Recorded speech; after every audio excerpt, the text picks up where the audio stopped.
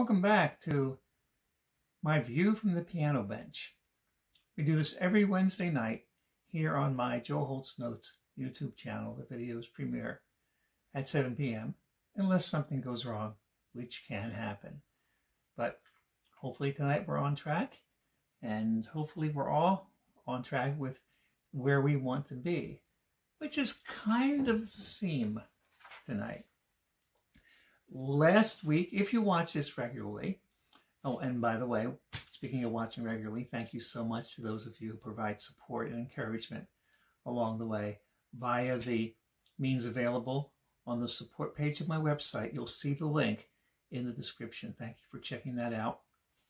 And poke around and keep in touch and all of that. So, if you watched last week's video, it was entitled Knowing Who You Are, because the starting point for doing anything is right where you're standing, who you are and where you are. And that's where whatever you do comes from. And particularly in creative expression, it's really connected to us personally. You know, playing the piano is not like, learning, boy, this was going to be a data reference, learning how to type on a typewriter. Oh my goodness. But of course, when I came up in school and people before me, that's what we had. You took typing class or you didn't, but, it's like press this down and this happens. And so a lot of people look at playing the piano that way, kind of like data entry. Well, I shouldn't say a lot of people, a lot of musicians don't, but when you look at it from afar, it's just like press the button and something happens. But really, when you express through the piano's an extension of you. Even when you lean on it and a note inadvertently goes down like that. And tonight's topic is kind of a part two, so if you haven't seen the other one, you could watch it or not. I think this will still make sense. And we're calling this topic, I keep saying we, all of my multiple personalities are calling this topic, Why Piano Lessons Fail. And that's actually kind of a big deal. It's not something that you would think about necessarily, except like, let's say you have a child and you want to start beginner lessons. You hope it works. And sometimes it takes and sometimes it doesn't. But there are reasons why, and there are definitely things you can do, understandings you can have, approaches you can take to maximize the chances of the piano lessons taking or not taking, or music lessons in general. Now, I do need to say this is not just about music. Hopefully, what I'm saying can be generalized, because this isn't just for one narrow group of people, at least hopefully, typically. So hopefully you'll get something out of this wherever you are. So the temperament of the student is the starting point, and where the teacher has to find a match. That's kind of where we're going. And there's a lot of variations on that theme, or not, especially with beginner piano teachers. But, like I just said, the starting point is wherever you are, whoever you are, because that's a given, right? So, I can't help that. Don't blame me.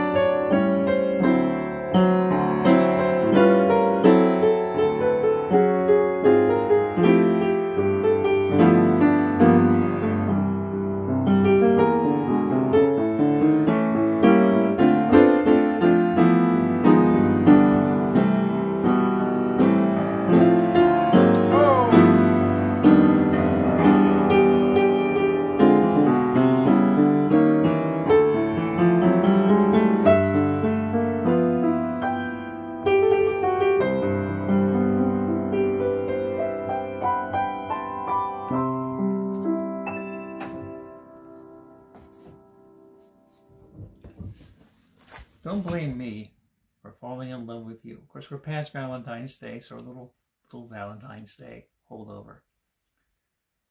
Should I admit it? Well, okay. We know these aren't live streams anymore. We used to do it on Facebook until Facebook got weird, and my internet's already weird. So I record these a day or two ahead of time, and I'm recording this on Valentine's Day after I went to the local retirement community to play in the lobby or the lounge for the Valentine's Day dinner. That's why I'm in costume. Not really. Well, yeah. I don't usually wear this shirt. That and the pink shirt that comes out typically once a year. So, where was I? I have no clue. So, last week's video, I detailed my personal journey as a musician, and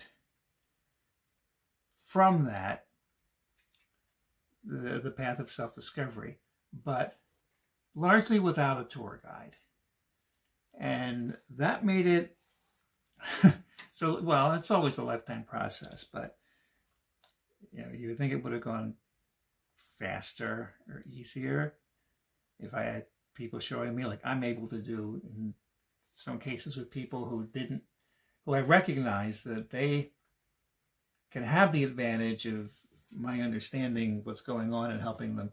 But you know what? Everybody's path is actually what it needs to be. Learning curves are just long for me no matter what. So maybe I shouldn't blame not having a tour guide, but I'm not blaming. So I had teachers teaching music while at the same time, and I can recall many examples of this, I navigated the inner tensions that it brought. And you might think, if you're not a musician, well, music is music, and no, not yet. Well, ultimately everything's complicated. But there were many frustrations along the way, which never made me not want to learn, because I was too driven for that. It did leave me frustrated and confused at many points along the way, but I was too motivated. This is what I do. So I remember my dad singing this song to me, and I did not intend to grow up to be a mule.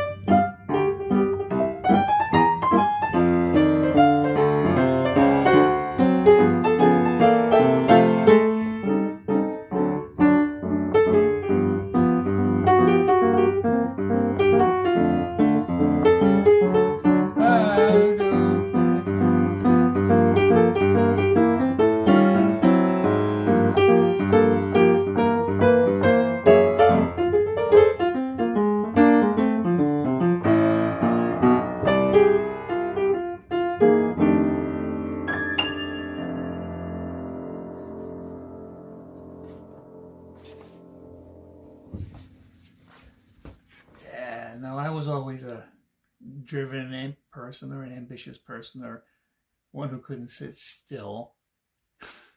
You know, they have this diagnosis today that they didn't have when I was a kid. You know, ADHD, which I've learned is attention deficit and high definition.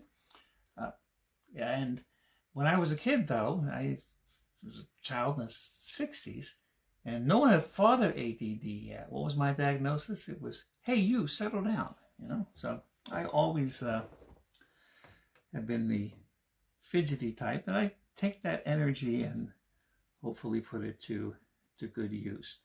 So I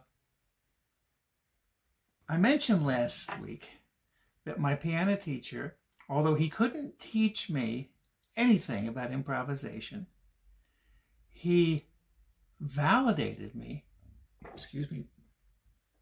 essentially by leaving me alone, and gave me the one little piece of advice that he could come up with, which is D flat is a good key to try to improvise in. And he would demonstrate it to not much effect, you know, but he didn't tell me I was wrong. And like I said last week, I didn't realize how huge that was until I was contemplating that last week. But man, by the time that I was in college, that's when it really hit the fan. And I was confronted with the dramatic differences between how I was being taught as a classical pianist, because that was my major, and essentially how my brain worked, you know. And the frustrations and lessons, for different reasons, is the large part of why I dropped out of college after the first year, got my act together after 2.5 years of playing full time, and came back and finished with a wonderful teacher, but still had frustrations, different frustrations. But my little tin of Anacin, or whatever the aspirin du jour was, Bear, you know, always came with me to the lessons, because I always had to get into that tin to fix the headache by the time I was done. It was stressful, and part of this is that I didn't have the experience of really serious classical piano instruction until I was in college, with the exception of maybe 6 months or so before my audition. Because I had a beginner teacher, and I really didn't go beyond that beginner teacher.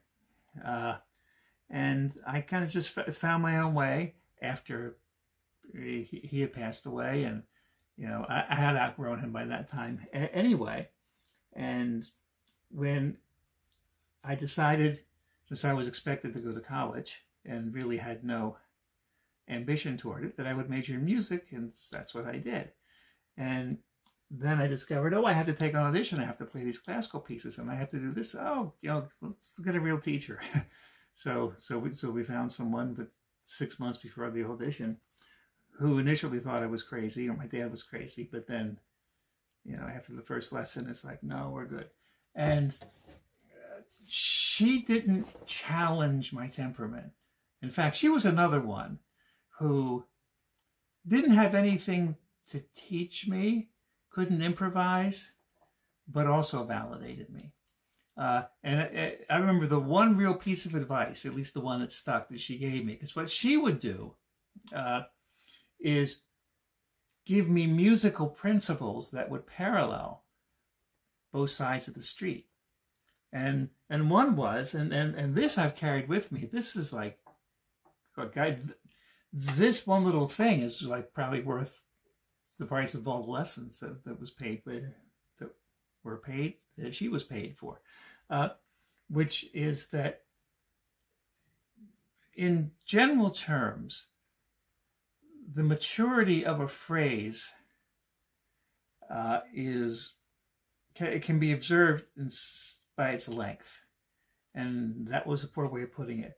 Like a longer phrase is probably a more mature phrase. It's like a longer sentence, like when a young child is learning how to speak and they say one word, then they say, you know, two, they me want, or, you know, daddy out, or whatever. And then as the maturity comes in the communication, the sentences get longer because they carry more meaning. And you know, I'm not talking about the run-on sentences or the pointless words, but you know what I mean. And so her point was that, you know, a phrase, and I can't even play it right,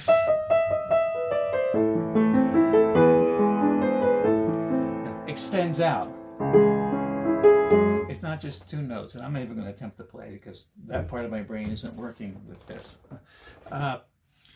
And so when I'm improvising, you know, if I just play like little short phrases, it's like C spot, run, C dig, J spot. You know, so seek to develop an eloquent sentence when I'm improvising, like in the classical pieces. That was actually great advice. But once I got into college, and particularly the one marquee teacher I had, who I'm very, very grateful for. But what the whole thing was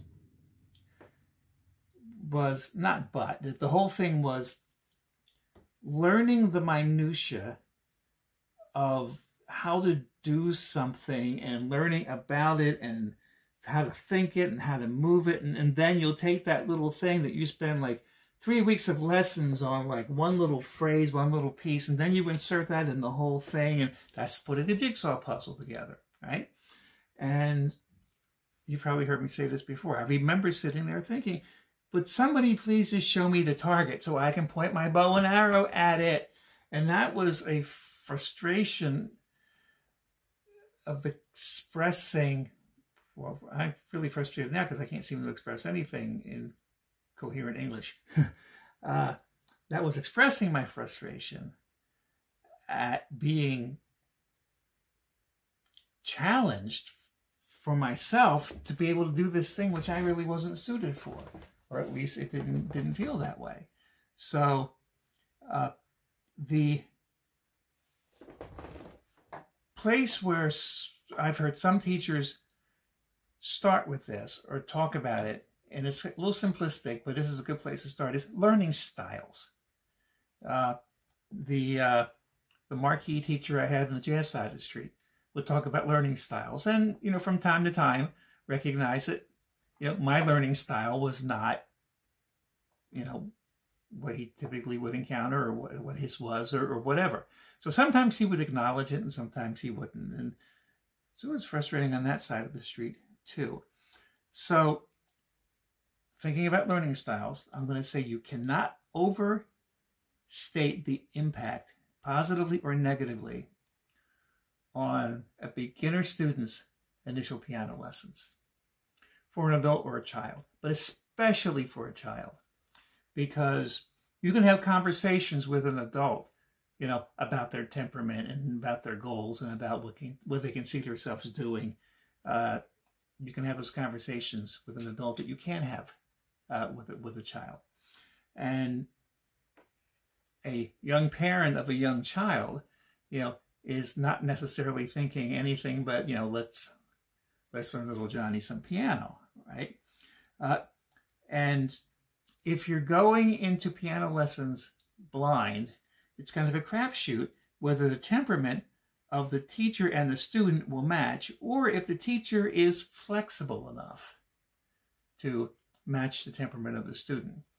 And I'm going to say something maybe controversial. Most teachers are not flexible enough.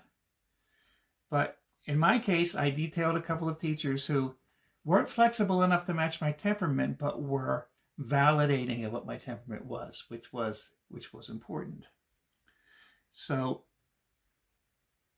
if we do just a dichotomy, we make it real simple, and we say classical versus jazz, or structure versus freedom, right? There are going to be people who are going to be more responsive to pulling the information off of the page, processing the information,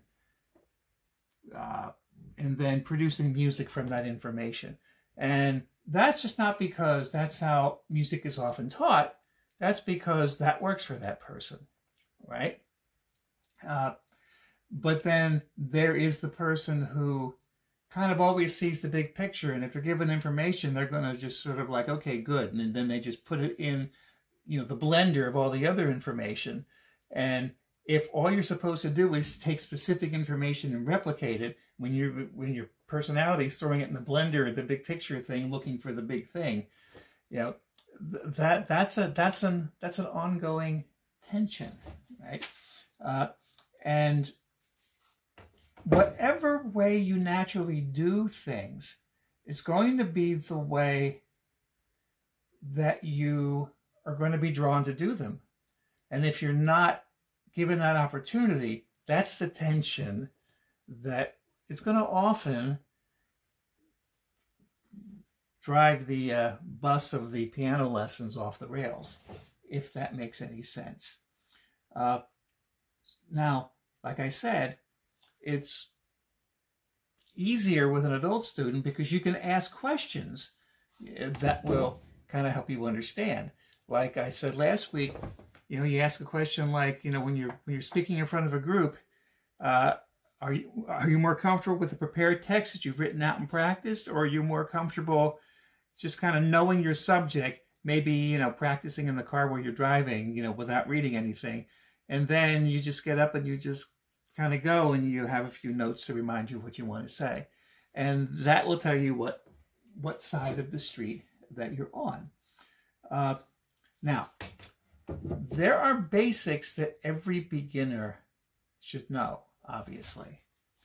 But the fork in the road shows up really early in terms of being able to meet the temperament of the student. And let's put it this way. If you have somebody who really responds well to reading music, but then you insist that all they do is learn to improvise, that's going to be a wall that's going to drive them back to wanting to go through the path of reading music, because that's what works for them. That's what works for them, if that makes sense. You're going to be drawn to the way that, you know, path of least resistance. But if you're somebody who is drawn to improvise, and all you're allowed to do in your music lessons is put the music in front of you and read it exactly as written. If you don't do that, you're wrong. You know, why would somebody work really hard to get someplace when they can get there easier another way, path of least resistance? And yeah. So the direction opposite of the temperament if you take a direction opposite of the temperament of the student, that's when the frustrations and the tensions, and before long, the student quits. That's how it happens.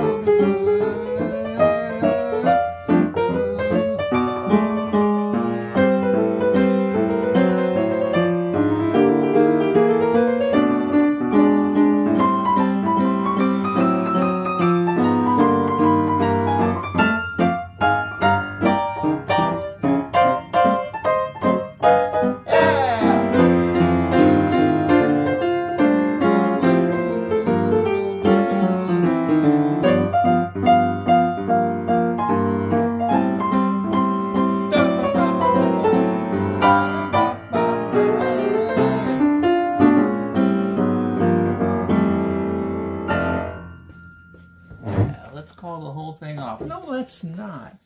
Let's, excuse me. Let's figure out how to make this work.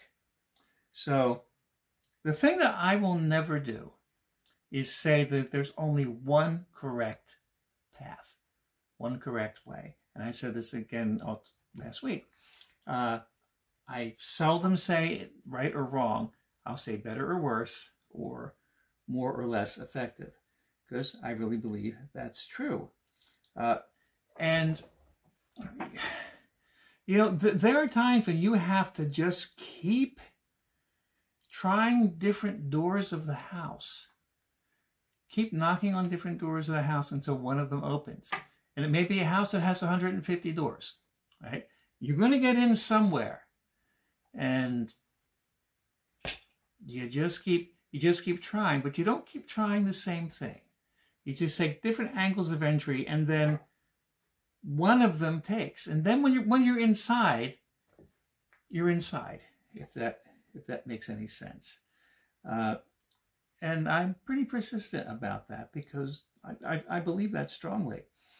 So the different paths that you can lay out, even from the beginning, where you take concepts with a beginner that, like, were only taught to me, like in college, but it's like, why wouldn't you teach these concepts to a beginner?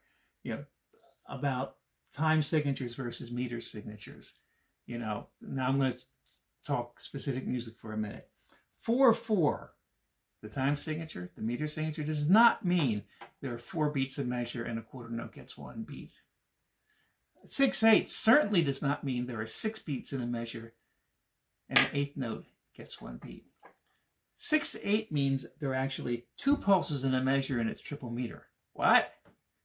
But there are ways you can teach that. You can teach that expression to a young student. Now, some students really need that knowledge-based detail, think about, but other people, oh, it feels like that, I can do that. So I'm going to give the student every opportunity that I can come up with to go both ways. And the advantage that I have is that most of my training is classical training, and part of that is circumstantial in that if there was such a thing as a jazz major, when I went to college, I might have taken it. I'm really glad that it wasn't the case. But I also came up in only having classical lessons. That's all I understood. And there's a part of me that's really important to me. I'm really glad I have that. And I've had good teachers, and one wonderful teacher particularly. But then I had this whole other jazz improv thing that I've also had study with, but a lot of that was just, you know, letting my intuition take me someplace. And then I could teach from that and see if this makes sense. And I've shared this with another friend, music teacher in a similar situation, who validated this. When you teach somebody something that you were able to figure out on your own, you actually wind up teaching it to yourself. Because then you have to organize it in a way that it wasn't organized when it was given to you. So you're looking at it, you're deconstructing it, you're taking the jigsaw puzzle apart, right? And it's like, whoa, okay, cool. And then you give them the pieces back, and then you put those pieces back together. So to an extent, I can be 2 different piano teachers. And it is not an unheard of thing. In fact, particularly for serious jazz younger students, it's a very common thing to have 2 teachers. You have a classical teacher and you have a jazz teacher. If you're really serious, you have 2 lessons each week. You practice your butt off. Right? And at a certain level, of course, I'm not going to be able to go there. I'm not one of these people who's like this brilliant musician. Great musician on either side of the street, and certainly not both at the same time. But hopefully I've got more than nothing. So that jazz side of the street, I learned to develop that intuitively, really until well into my 20s, because most of my training was on that other side of the street. So which side is the sunny side of the street? Well, maybe the sun's just out all the time, as long as you're not looking at the clouds. I don't know.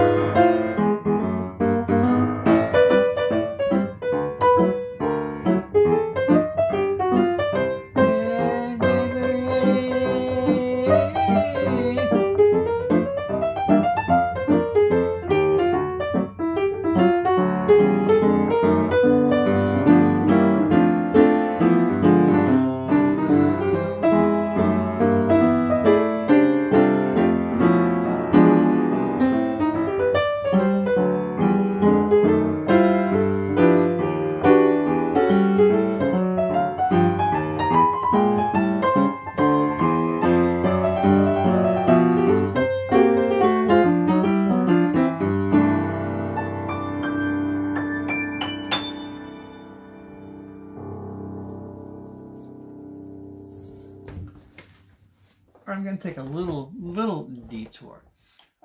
The ability to have kind of free brain space to think while I'm playing can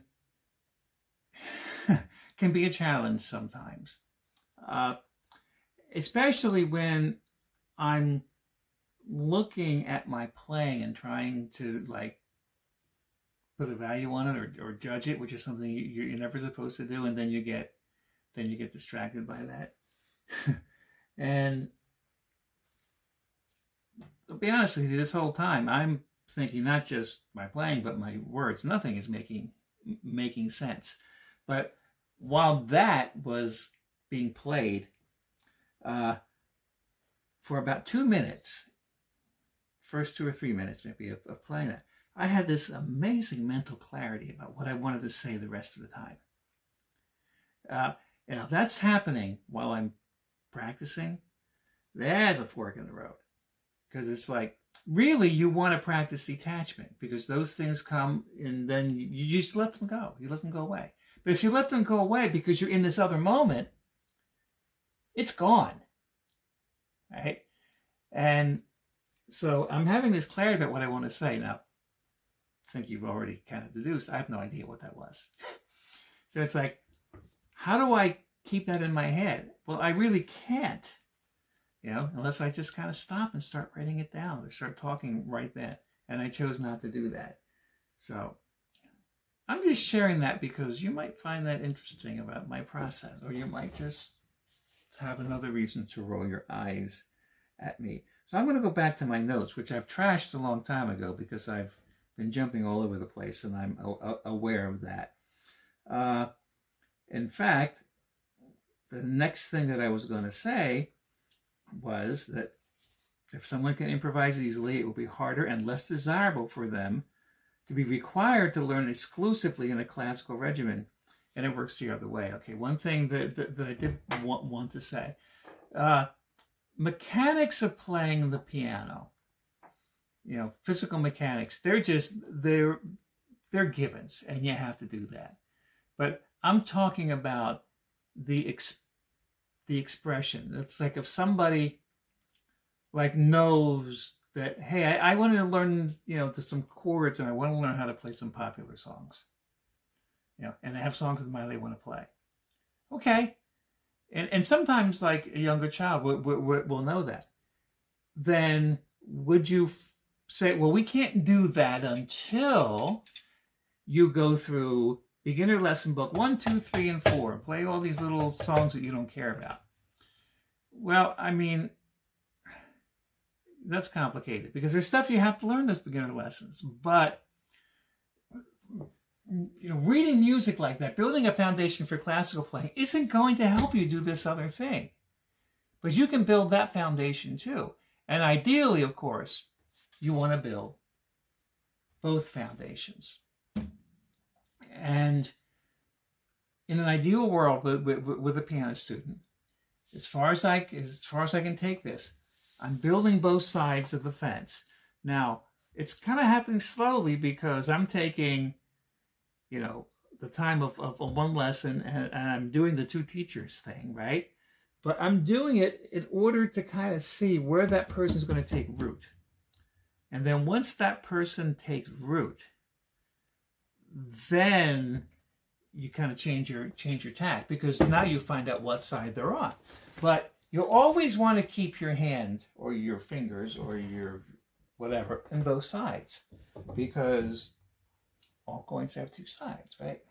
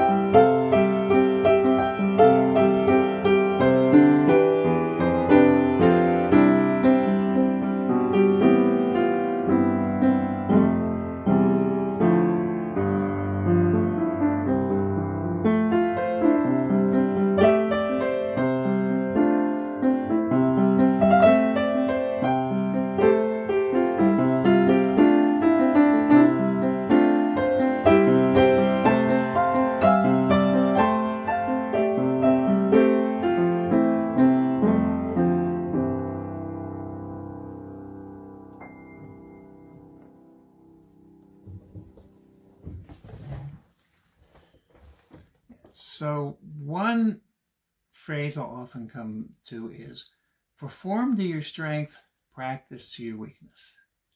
And that's something that as a performing musician, I put really tight boundaries around what I perform. Because I know what I can do effectively and I know what I can't. You know, it's like back some years ago, I got this goofball idea that I was going to regurgitate the time when I was a classical organist to whatever extent I was. It's a whole different experience playing, you know, a pipe organ or a pipe organ simulated thing.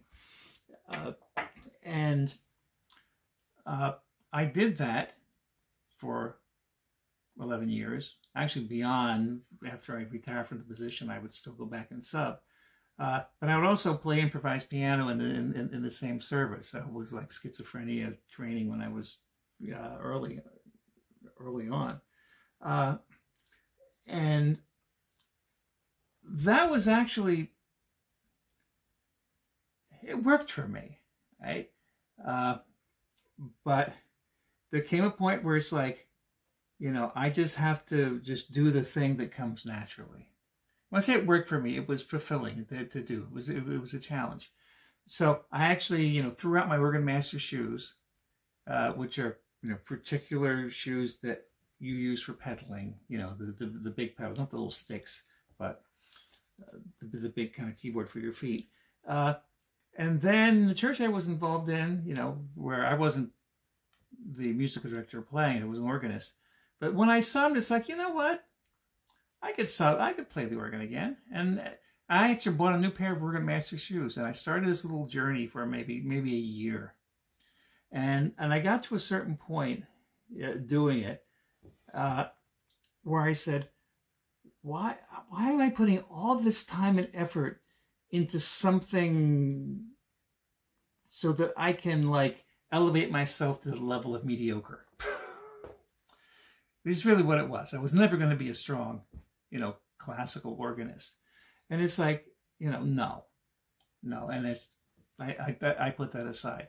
That was like my last little detour. I took lots of detours when I was younger with different instruments and stuff, but that was the end of that. And it's like, this takes all of my time and expression, right?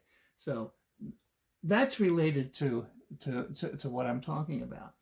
So I've mentioned, you know, one example of my crisis in classical instruction where it was teaching me that my learning approach, you know, my temperament was really different. But I had a similar crisis on the jazz side, which is related to this, because I came in to jazz instruction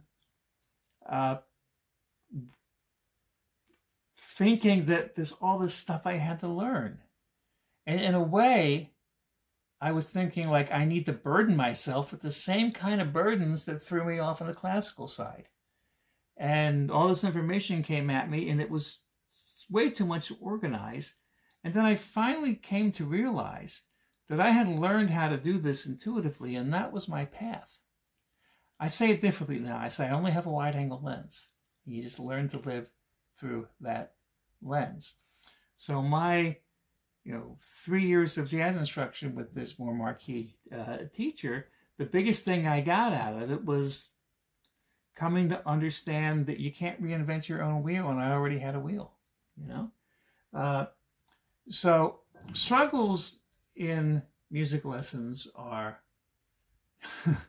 not unusual, and I like to think that I can empathize with that and I can help a student through that. Anyhow, so I'm going to just read what I wrote because I have no idea because I can barely read it. Yes, here we go. So you grow the student to express through their temperament while you challenge them to grow on the other side, because everyone can. Example, and you may have heard me say this, when a classical musician says, man, taken lessons all my life. I do all this playing, and I can't improvise. What's wrong with me?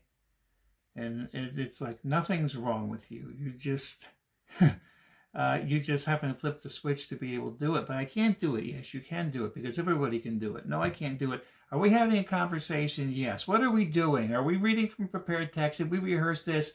What are we doing? We're improvising. Guess what? Your brain works. You can improvise. Oh, and you know, everybody can. And if you can have a conversation and you're a musician and you know the language enough, you can improvise. Doesn't mean that that's going to be your primary expression. In fact, that's going to be the thing that frustrates you. You know, I'm kind of painting this in another light. The thing that frustrates you is still something that you can do. You just don't want to do it because you can get somewhere else easier. But there comes a point where, if this makes sense, the inability to do it at all becomes a bigger frustration, particularly to classical musicians. You know, and then once it becomes a big enough frustration, and then their assumption that they're just not capable is challenged, then you can open up to it. It's just that the path to that is so unlike this, that you're trying to go through here, or from here through here. And the illustration that I give, because I'm not going to go real deep into this different topic, is to do it the way you were taught. And bring that over to improvisation is like trying to have a conversation where you're forced to spell every word while you're speaking, which would completely derail the conversation, you know. But the point is that we're all capable of learning different ways. And then we all have a way that works best for us. And for some of us, it's really deeply, deeply there. And if we find that, we learn to express through it, that is so fulfilling. Sometimes we're frustrated because we're looking at what we can't do rather than what we can. You know, and if that's kind of like the glass half full, half empty thing. And if you're having that problem in piano lessons, you might be having that problem other places too. So, yeah, I guess we all just, you know, need therapists, right? So, I'm going to just keep going here. So, it is the very few who are equally gifted on both sides. And for serious students, because of that, 2 teachers are not uncommon, and I said this. And to a point, I can be both, and I said that. Typically, especially with beginners, it's not the case. Okay. Typically, I know what I was trying to say. There is a school of thought that says that when you're learning piano, you change teachers every 18 months. I'm not sure where they get 18 months. And because what you do is you get different perspectives on it as you grow. And that's actually a good thing. What I would say is that don't hesitate to change teachers. Teachers understand this. And find a teacher that can meet you where you are temperamentally. And I'm talking as if you're taking lessons, and most likely you're not, but hopefully you can get something out of this. And then once you find that, and you may have to go through several teachers, just believe that that's the case. Believe that there is a path for you. And then when you find somebody who can help you access that path, then you just ride the wave. And that's the wave that will take you where you want to go.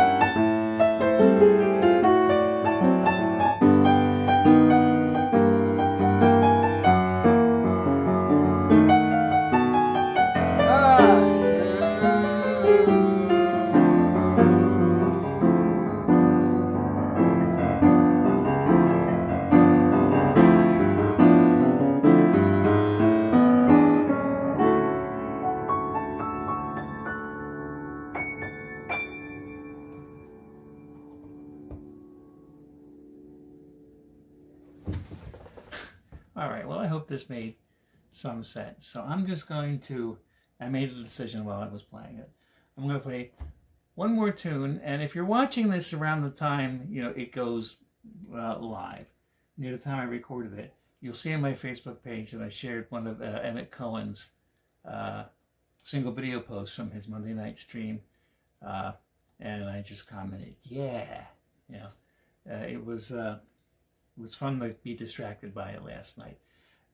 That particular treatment of it was cool, and it's a tune that we all know, and I just feel like playing it.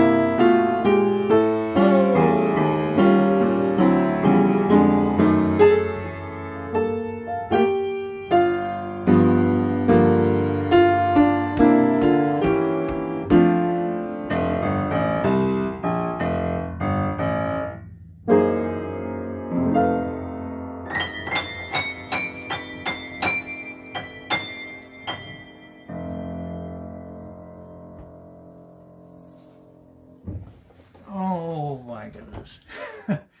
I'll watch this later. I have no idea what to expect. Thank you for watching. Thanks for being here. And stay in touch. Join me tomorrow night for Piano for My Friends, and I look forward to seeing you soon. Thanks so much.